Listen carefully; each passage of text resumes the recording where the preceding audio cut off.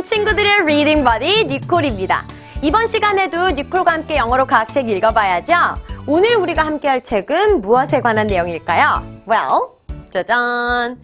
니콜이 이런 그림을 준비를 했어요. So this is the sea, 바닷속이죠. And you can see many different animals in the sea. 한번 보도록 할게요. 첫 번째, 여기 하얀색 그림자는 바닷속에 있는 무엇의 그림자일까요? Well, it has very hard shells. 이렇게 뚜껑 같은 게 있어요, 몸에. 껍질이 있고요. It's slow on land, but very fast in the sea. 땅에서는 엄청 느리게 기어가는데 바다에선 빨리 수영할 수 있어요. What do you think it is?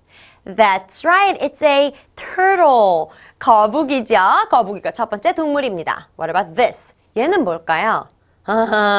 이거요, 우리 먹을 수 있어요. 냉채라는 거 만들어 먹고요. And it can sting you. 손 대면은 우리 막 쏴요. 엄청 아파요. It's a jellyfish. 해파리죠. What about this? 이거는 친구도 어렵지 않을 것 같은데. It can swim. It has fins. Yes, it is a fish. 오, 물고기였습니다. 물고기 이거 말고도 많은 모양과 크기의 물고기가 있을 수 있겠죠? And this one. What do you think it is? 여기 뭔가 둥그런 게 있고요. 팔 같은 게 되게 많이 있어요. 그리고 팔에는 동글동글한 게 붙어 있죠. 맞아요. 팔이 8개 달린 문어입니다. 문어는 영어로 right, octopus. Octopus. What about this? 얘는 뭘까요? 모양만 봤을 때는 여기 뭔가 주둥이가 길게 있고 동글동글 꼬리가 있고 등에도 뭐가 있네요. Can you guess it? Well, let's look at the picture. Now, can you guess it? 이거 우리 뭐라고 불러요? 한국말로는? 해마라고 부르죠. 해마는 여기는 막 말 또는 용처럼 막 생기고요. 또 여기에는 물고기처럼 지느러미도 있고 원숭이 같은 꼬리도 있어요. It's actually a fish. 해마는 이렇게 신기하게 생겼지만 물고기의 한 종류입니다. 해마는 그렇다면 영어 이름이 뭘까요? 바다에 있는 말처럼 생겼다고 해서 seahorse. seahorse라고 불러요. Last but not least. 마지막입니다. 여기는 어때요? 하늘에 있어야 될 별이 바닷속에 있네요. 바닷속에 있는 동물 중에서 별처럼 생긴 동물이 뭐예요?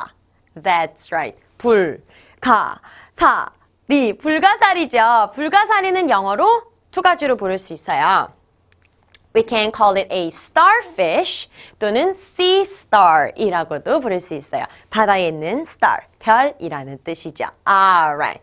자, 이렇게 바다랑 바다 속에 있는 동물을 봤더니 바다에는 정말 많은 동물들이 살고 있구나 하는 생각이 들죠. 어서 책으로 바닷속 탐험 하고 싶지 않아요? 그럼 책을 읽기 위해서 중요한 단어들 먼저 배워볼게요.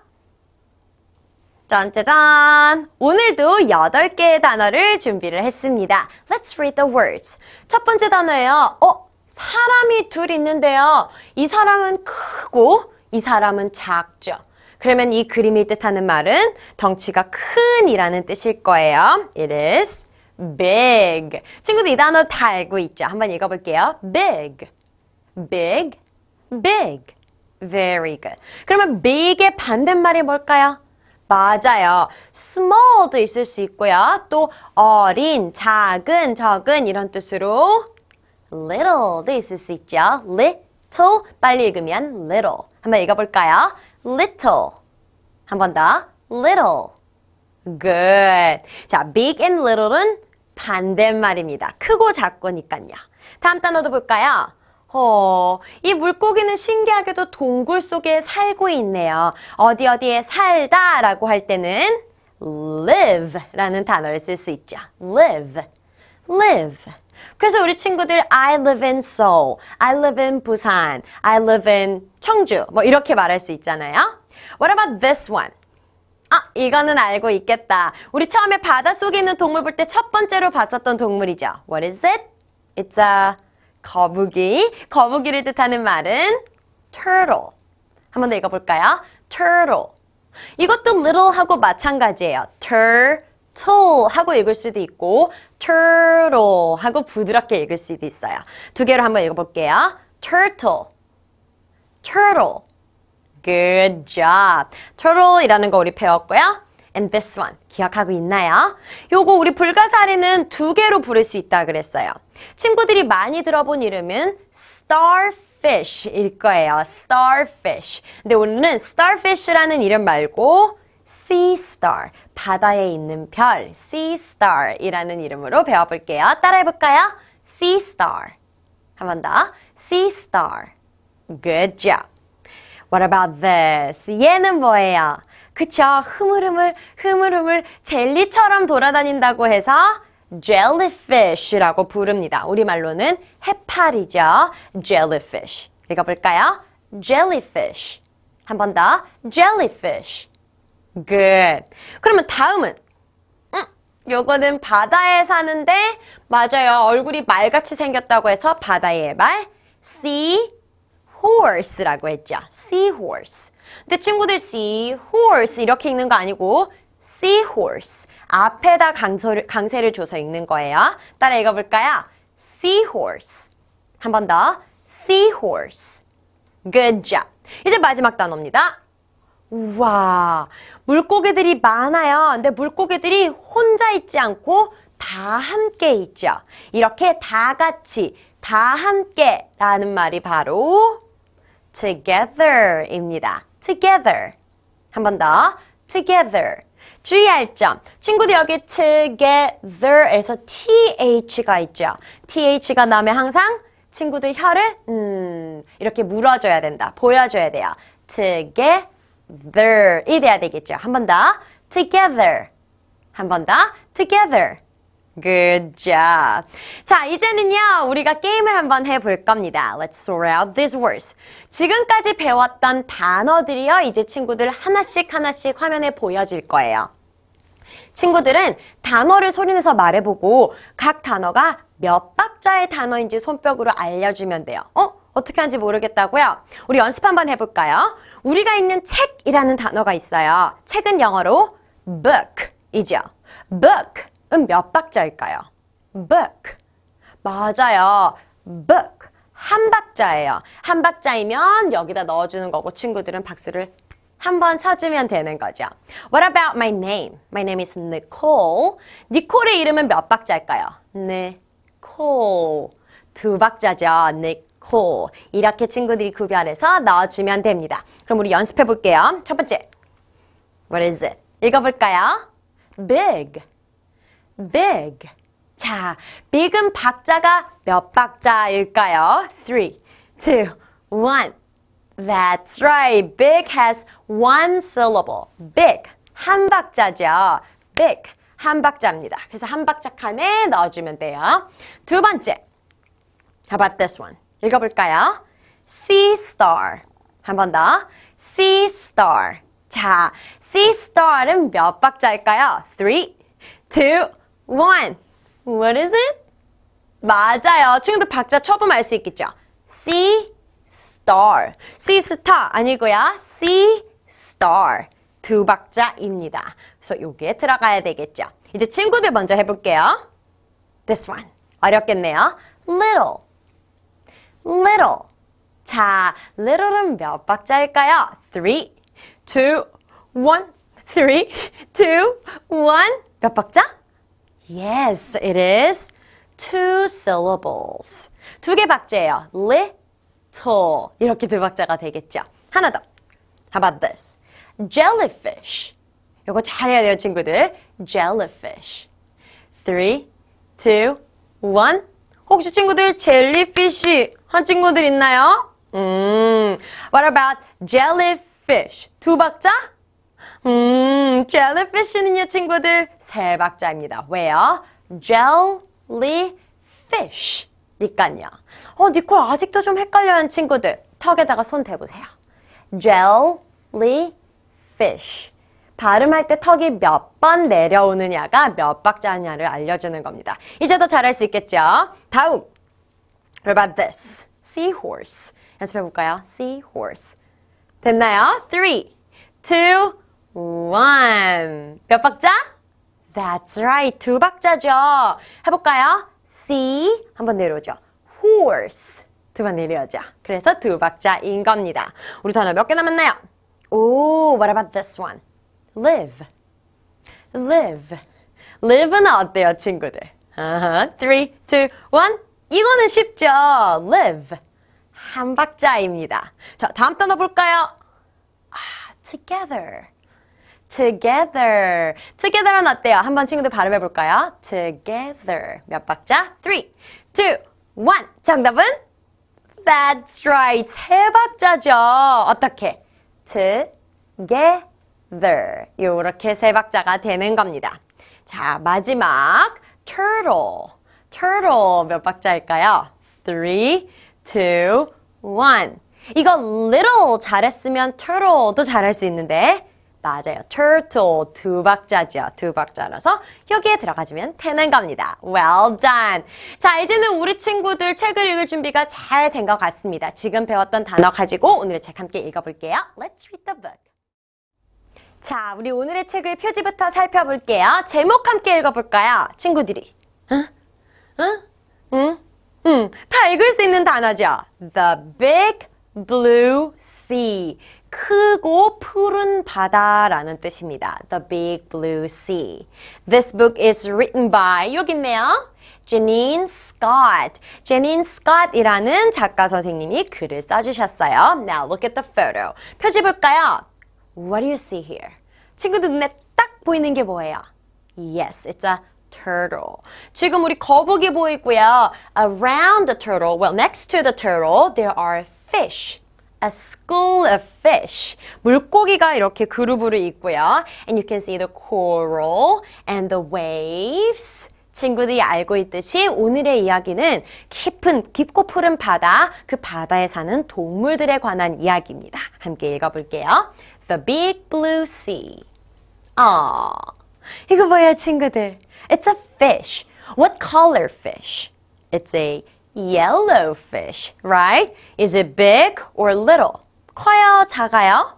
I say it's a little one. So, a little fish lives in the big blue sea. 시작이요. 지금 바닷속에, 크고 푸른 바닷속에 누가 사느냐로 먼저 시작을 하네요. A little fish lives in the big blue sea. 작은 물고기가 바닷속에 산다라는 뜻이 되겠죠. 친구들도 읽어볼까요? A little fish lives in the big blue sea.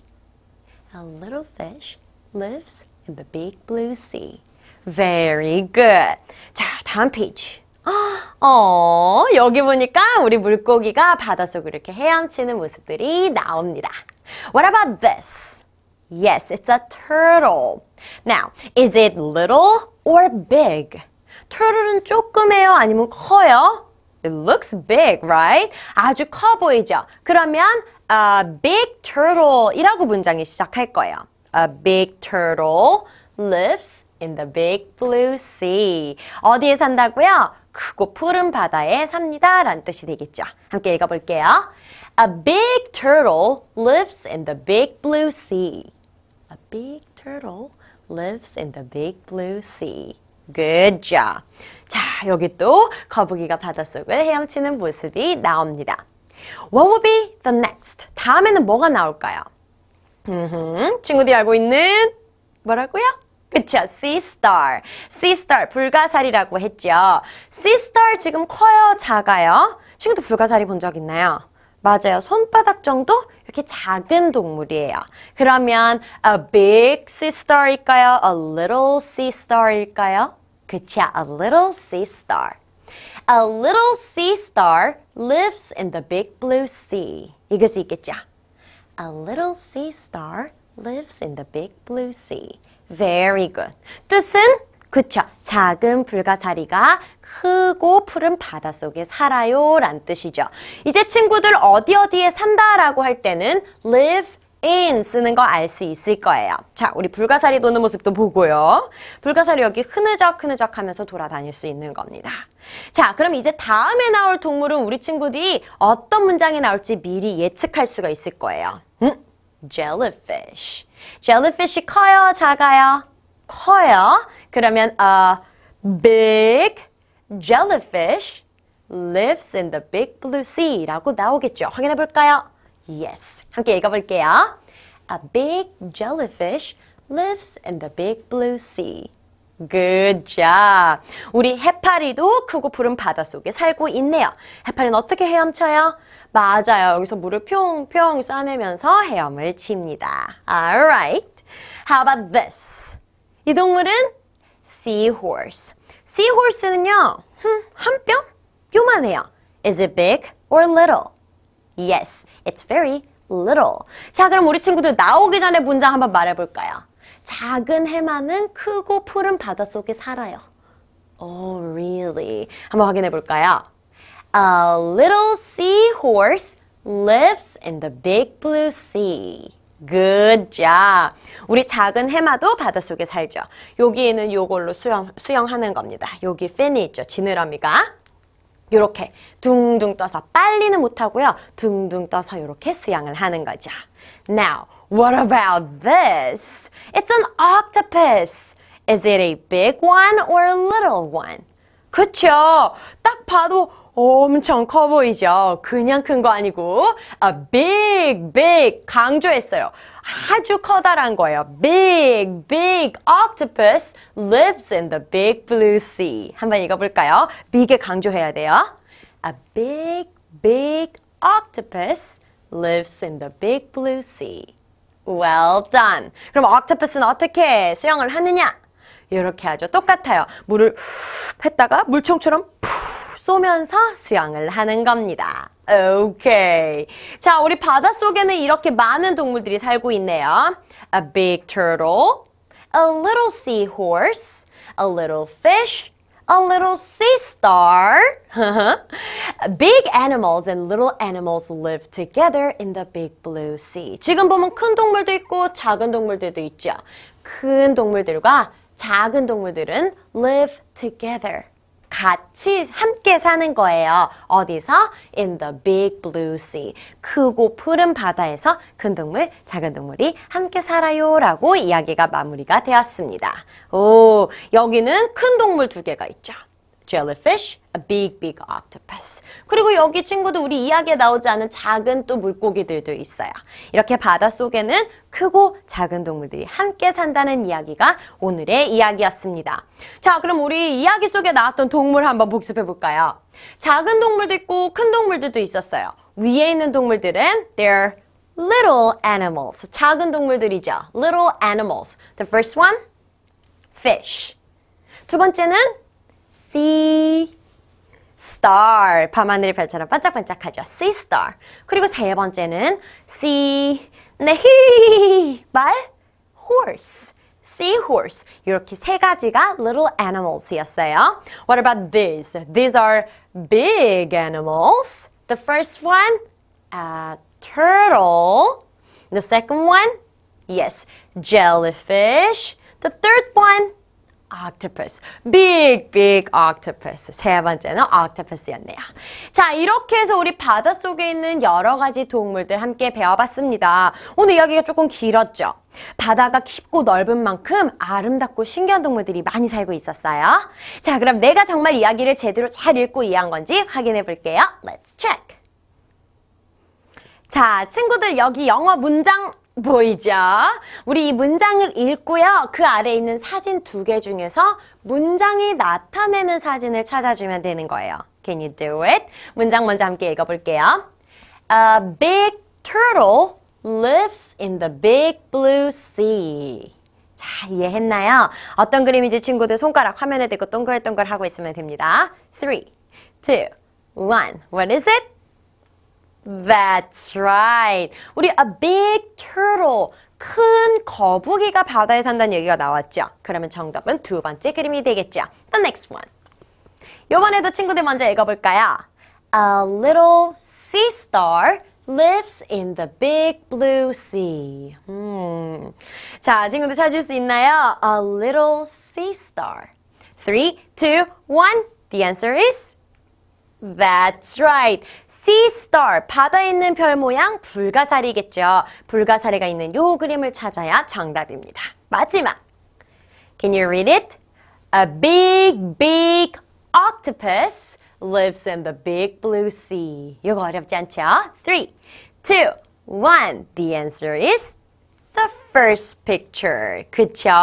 아주 큰 문어가 산다고 했으니까 문어 그림을 골라줘야 되겠죠. Well done.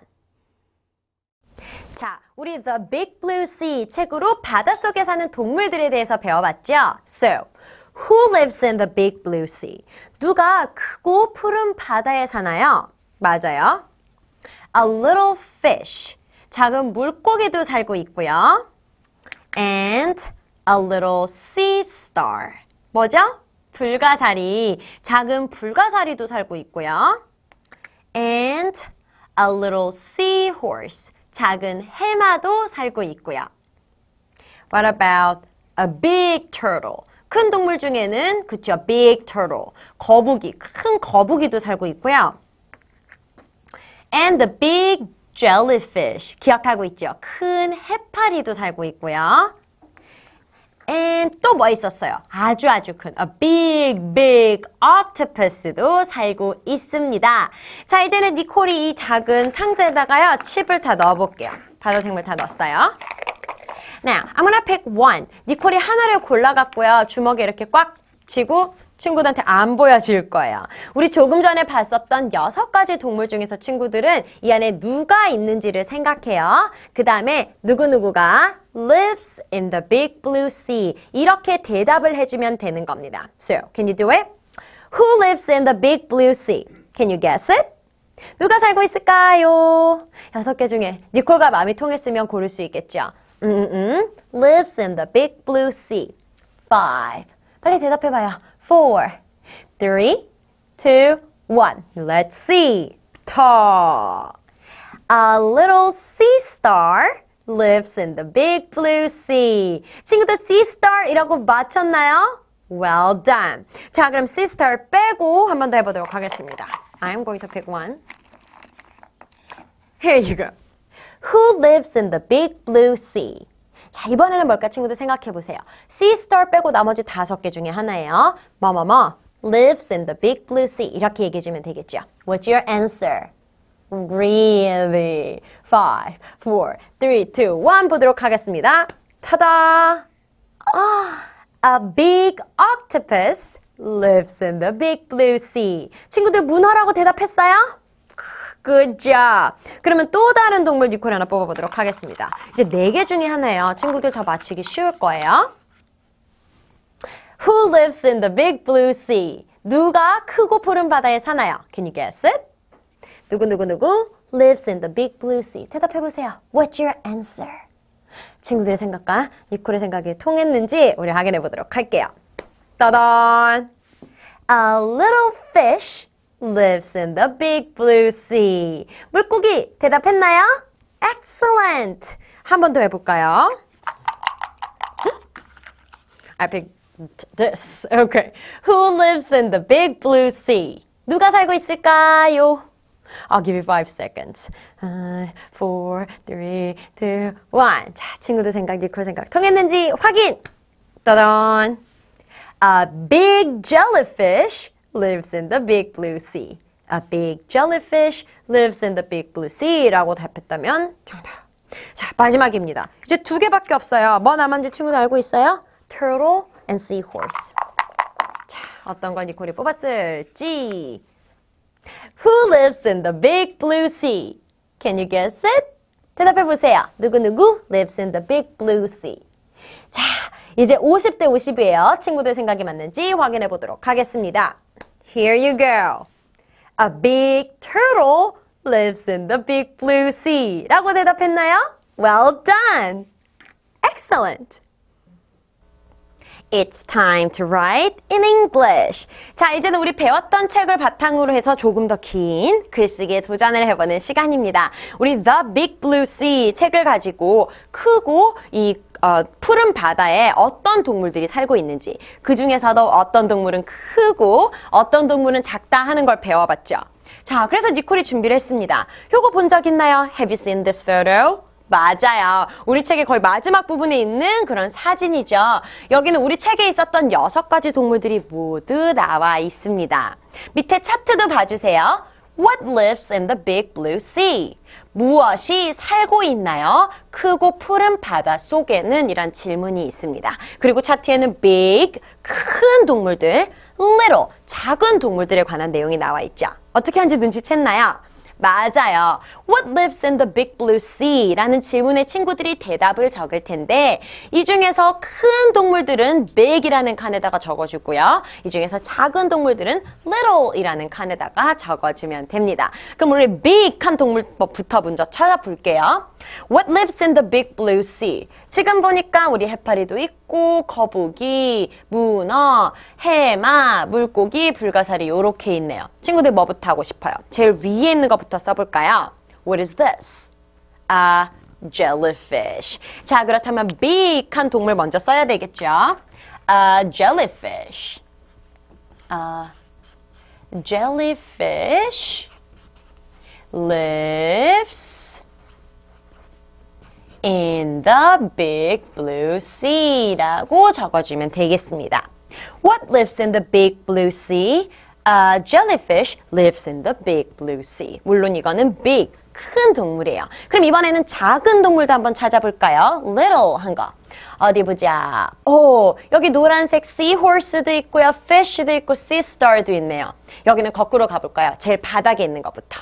그럼 요거 뭐라고요? A sea star lives in the big blue sea 라고 적어주면 되겠죠. 친구도 한번 써볼게요. A sea star lives in the big blue sea. Right? A sea star lives in the big blue sea. 잘했습니다. 그럼 우리 조금 더 다시 이제 big으로 가서요. 또 큰 동물 어떤 거 살고 있는지 한번 볼까요? 우리 jellyfish는 했고 바로 밑에 여기 turtle 써보도록 할까요? 그렇다면 turtle lives in the big blue sea 라고 완성을 해주면 되겠죠. 시작. A turtle lives in the 오, 칸이 기네요. 크고 푸른 바다. big blue sea 라고 적으면 되겠죠. big blue sea. 자, 친구들, 니콜요 이렇게 말하지 않고도 충분히 빨리 적을 수 있어요. 하지만 니콜이 단어를 다 말하면서 하는 건 우리 친구들도 듣고 따라 말하면서 써보라는 거예요. 말로 할 수 있는 문장은 친구들이 조금만 신경 쓰면 글로 쓸 수도 있거든요. 그러니까 항상 말하면서 써보세요. 이번에는 little animal. What little animals live in the big blue sea? 여기 볼까요? 오케이, 쉬운 거. fish 한번 써볼게요. 그러면 a fish 쓰고 나면 완성할게. lives in the 살고 있어요. 어디에 살고 있느냐? lives in the 크고 푸른 바다. 잘 보면 되겠죠? big blue sea. 자, 이제는요 친구들 줄만 있어요. 빈 칸만. 따라 쓸 단어 하나도 없어요. 하지만 친구들은 쓸 수 있습니다. 왜? 우리가 지금 쓰고 있는 문장이 계속 반복이죠. 누구누구가 lives in the 살고 있어요. big blue sea 크고 푸른 바다에 이 순서대로 적어주면 되는 겁니다. 그러면 마지막 남은 하나 큰 동물 뭐 있나요? Yes, an octopus. 그럼 우리 친구들 뭐라고 써야 될까요? 누가? An octopus 살고 있다. lives in 어디예요? The big blue sea 이렇게 쓰면 되겠죠. 자, 말하면서 써볼게요. An octopus. 여기서 잠깐, 친구들 잠깐만요. 왜 a jellyfish, a turtle인데 an octopus예요?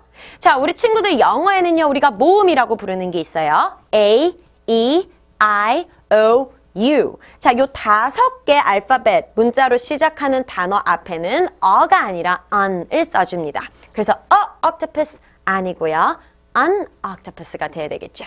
An octopus lives in 살고 있어요. 어디서? 크고 푸른 바다. The big blue sea. Good. 이제 마지막 남은 작은 동물입니다. 뭐 남아있어요, 우리?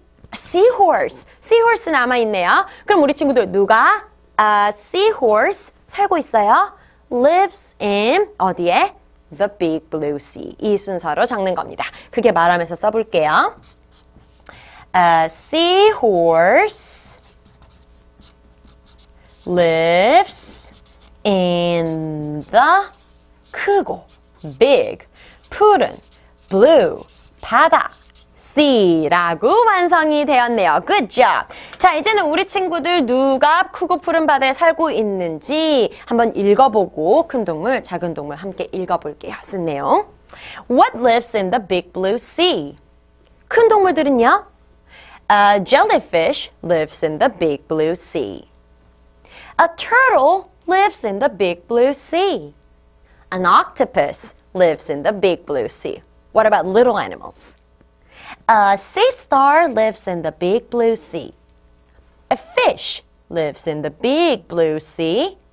A seahorse lives in the big blue sea. 자, 우리 친구들도 바닷속에 더 많은 동물들 생각하면서 big 차트에도 추가해보고 또 little 차트에도 추가해보세요. 할 수 있겠죠? 자, 우리가 기다리고 기다리던 액티비티 시간입니다. 이번 시간에는 The Big Blue Sea를 통해서 바닷속 생물들에 대해서 배워봤어요. 그럼 우리 좋아하는 바다 생물로 스노우 돔 한번 만들어 볼까요? 스노우 돔이 뭐냐면요. 우리 친구들 이렇게 동그란 투명한 공 모양에 안에 반짝이랑 모양 같은 게 들어서 이렇게 흔들면 눈이 내리듯이 반짝이 가루가 떨어지는 그거를 스노우돔이라고 합니다. 우리 바다 생물로 그 스노우돔 만들어 볼 거예요. 친구들은 우선 준비물을 준비해 주세요. 짠짠. 자, 스노우돔을 만들기 위해서 가장 필요한 거는 이 유리 jar입니다. 유리병이요, 친구들 잼 병도 되고요. 더 큰 병도 괜찮아요. 니코는 조금 납작한 병을 준비를 해왔습니다. 자, 그럼 우리 준비물들을 한 옆으로 치워놓고요. 함께 만들기 시작해 볼게요. 우선 우리가 좋아하는 바다 생물이 있어야 되겠죠. 니콜은 오늘 클레이로 octopus 만들어 볼게요. 팔이 8개인 octopus 만들어 볼 거고요. 친구들은 내가 turtle 좋아한다. 또는 뭐 fish를 좋아한다. sea star 좋아한다. 좋아하는 바다 생물을 만들면 됩니다. 친구들 사이즈, 크기를 볼 때는요. 너무 조그마면 여기 안에 들어갔을 때 안 보이겠죠. 그래서 병 한 반 정도 크기, 반보다 약간 크게 이런 사이즈로 만들어주면 되겠어요. 니콜은 한번 문어 만들어 보도록 하겠습니다. Let's make it.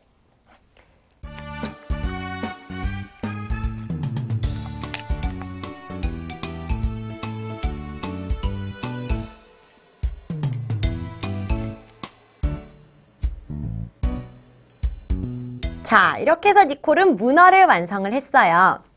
친구들은요, 우리 바다 생물을 완성하고 잠깐 말려주는 시간이 필요합니다. 잘 말리고 난 후에는요, 바다 생물이 쉽게 색깔이 변하거나 클레이가 풀어지지 않도록 집에 있는 투명 매니큐어로 여러 번 발라서 코팅을 해주는 게 좋아요. 말리고 코팅해 볼까요?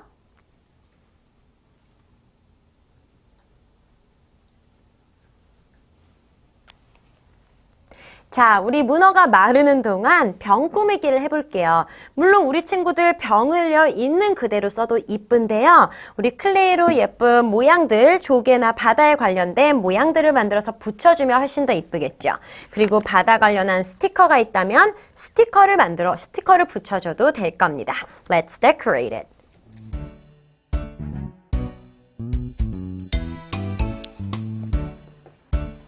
자, 이렇게 해서 병도 꾸며줬어요.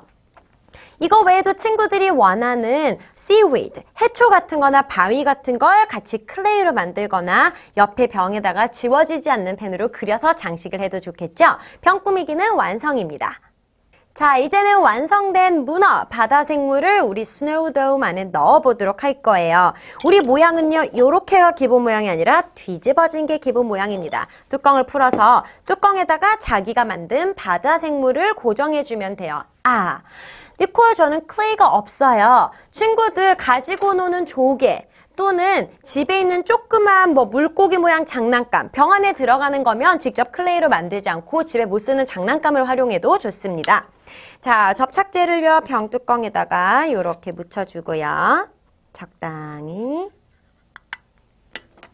And before it dries, 우리 만들어놨던 문어를 고정해 보도록 할게요. 자, 뚜껑을 닫아야 되기 때문에 다리를 니콜이 조금 오므려 보도록 하겠습니다. 자, 고정이 여기서 되는 동안요. 병을 뒤집어서 이제 스노우돔에 알맞은 장식을 넣어야 되겠죠. First of all, 니콜은 반짝이를 준비를 했어요. 자, 반짝이를 조금 넣고요. 오케이.